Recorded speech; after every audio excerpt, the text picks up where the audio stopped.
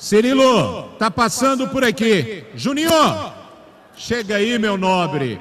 É aquela história, só perde quem está ali. Escreva o lance pra gente. Não, lance rápido ali. Né? Na verdade, a gente foi pro abafo, nem era pra estar ali.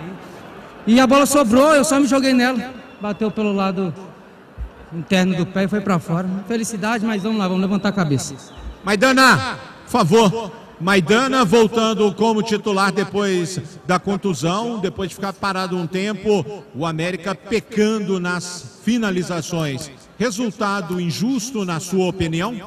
Com certeza, a gente conseguiu controlar bem o jogo inteiro, na verdade. Tomamos um gol de fora da área com a felicidade do Scarpa.